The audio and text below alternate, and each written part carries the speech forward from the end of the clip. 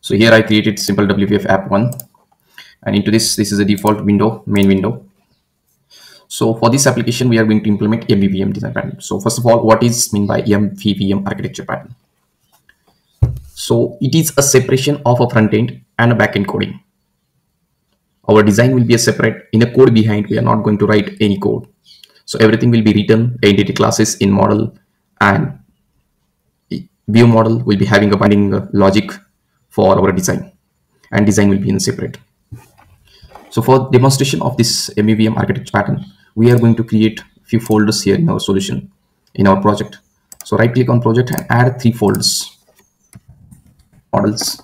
Let's say currently in this application, we are going to implement one such application which will demonstrate maximum feature of this MVVM architecture pattern.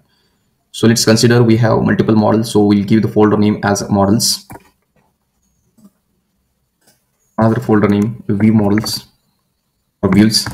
MVVM will go in the sequence.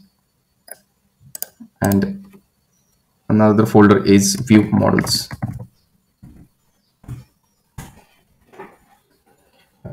So models. So let's say consider for this example, we will use a student database to show on the UI, and the 4 or 5 fields for the related to the students. So go in the models and add one class student.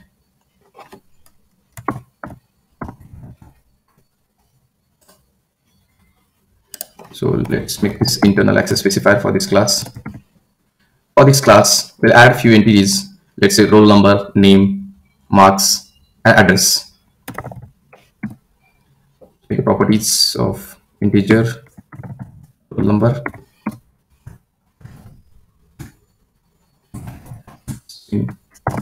name. So now in the model, we'll just creating an entity. So this class is going to be an entity class. So close this one and go to the view models. And in the view models, add student data as a class. Student data. So internal for this one. So now in this, this is going to be our view model. So add a constructor class. And now the entity class which we created, we want to show on a UI. So we have to create a property of this entity data model of type of a student in observable collection. So create it.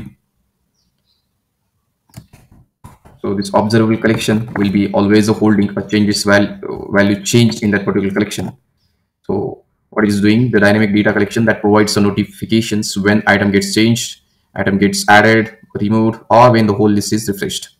So we are going to create an observable collection of a type of student. So provide this type for this observable collection, and we'll see here the property name as a students. And then initialize the students property in the constructor with adding some data into it. Observable collection students. So I'm initializing this observable collection with a few students, new student. And this is going to be my first student here. So roll number, let's say 1 roll number for the first student, and the name.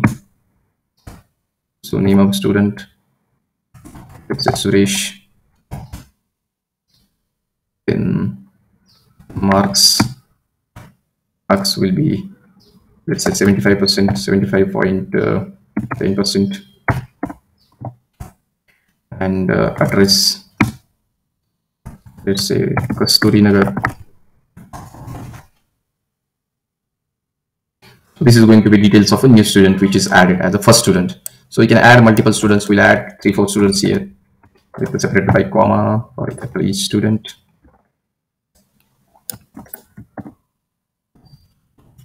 So we are adding up 5 students here. So this is to be student 2. This is going to be student 3, 4, and 5.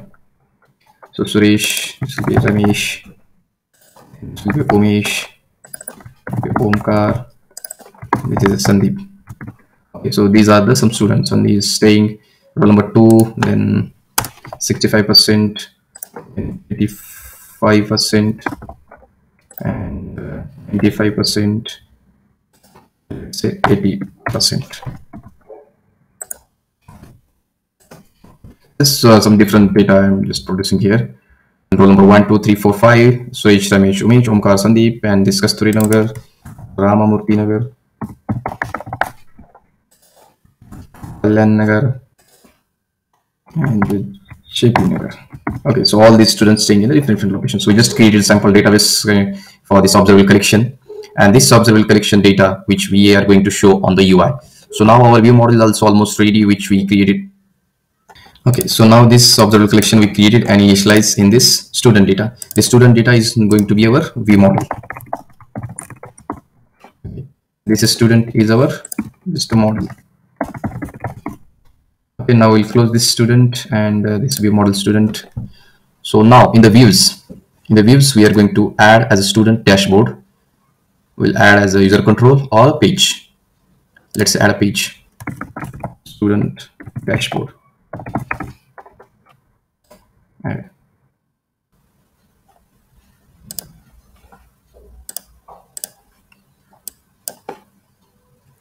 And this is our view. So we completed this model, then view model, and finally a view. So in the views we added student dashboard. Now this student dashboard is going to be a view. Okay, for this view we are going to create a dashboard here. Let's say add a simple data grid here to show data of a student. Data grid.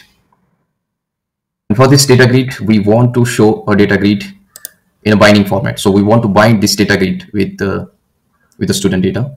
Okay, so before binding this item source from the view model, we have to link view model in this namespaces where the view model is present. So import the namespace XMLNS. So this is the XMLNS we have to use, and we can give any name for this view for our this namespace. So we just give view model for identification purpose equals to, and then to import namespace we have to write CLR-namespace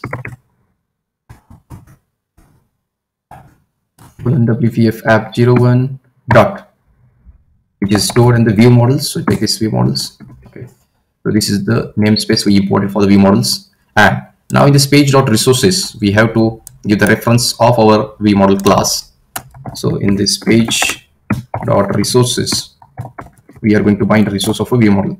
So what we have given as a view model colon is student data. This class is accessible for us now, student data, and create the object of it, that is nothing but a key. We'll say student data as a key for this name, for this student class. Just build to this error. Sometimes we have to build this immediately after binding this one. Okay, so now this page resources is complete. Now in this grid provide a data context property, data context, and the data as a static resources, and this is nothing but a student data. Okay, so now the student data is available here. Now we can bind item resources, item source for this data grid, item source property of this data grid, and binding with the path of students. This is nothing but our observable collection. Students is observable collection. I can see immediately all the data which we have designed there, it's appeared here. So to just make it big size, we'll just try to reduce this size of page. Let's make it 400. Let's make it 300. Okay, and height also we'll try to reduce this to 50, 150. Okay, 200. Okay. I'll just zoom for observation. I can see here what we have done. We have shown this data on the UI. We haven't written any background logic for this page, and all the data has been shown here. So this roll number, name, marks, address, everything, because we have binded this student's observable collection to this data grid. And now if I run this, by default main window will open, and main window doesn't have any data. Okay, now come to main window, which is the last step for viewing this data. We could have done this data binding with the main window directly, but we want to complete this MVVM phase. So we created 3 folders, and we added required details in each folders. For models, model added, the view model added, and the views we created on a dashboard page. And this page we want to bind in the last step to the main window. So now first of all, go to the code behind of this main window and create object of this page, which page we created as a student dashboard. So student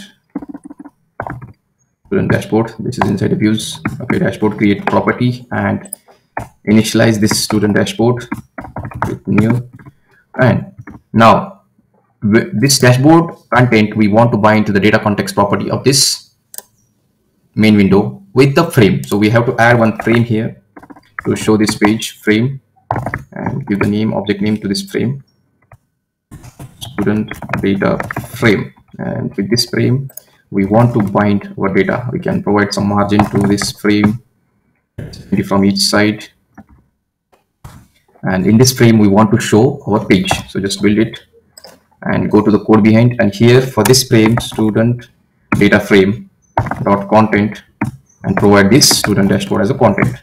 So this dashboard content we are going to bind to the main window, and it just build now and run it. So all the student data will be shown on this frame. You can see here now